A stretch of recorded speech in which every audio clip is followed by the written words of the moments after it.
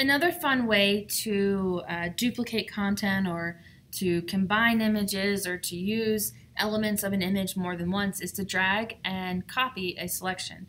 And so the steps that you're going to use for this are to make a selection of the content you wish to copy, and you can refine that selection if you want to.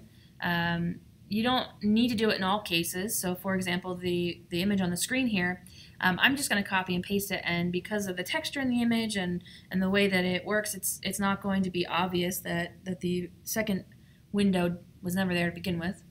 If you switch to the Move tool, you can then Option or Alt-click and drag a selection to make a copy of it.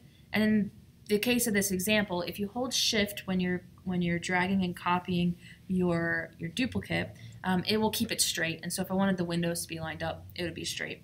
And so I found this image on the internet that I have open in Photoshop here, and I'm going to do just that for right now.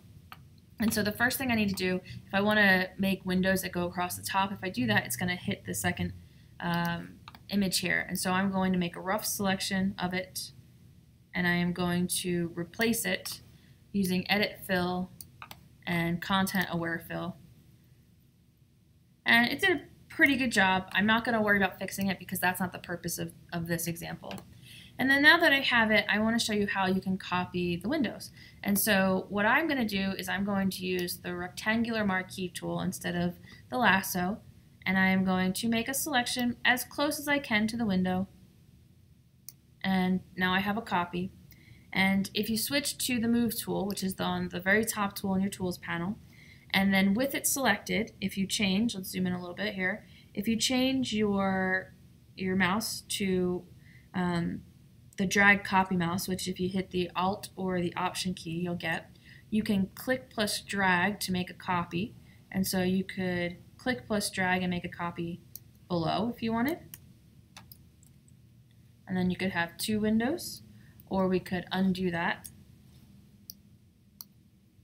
We could, let's zoom back in. You could Option, click plus drag and hold Shift, and you could add windows across the building. And then you could make copies of the elements that you have in your page. And so maybe you have one of something, but you need to use it multiple times. I chose this image with the bricks because you can't really tell that the images weren't there to begin with. There is kind of a lighter side to it, so you want to do some more adjustments to kind of make it fit in better. But it's a really easy way. If you hold down the Option or the Alt key and you click plus drag, you'll make a copy. You could even make that selection, and then you could copy it instead of Alt plus clicking, Command C, and then you could paste it onto a new layer. And so now if you wanted to move it around independently of the others, you could always feel free to do that.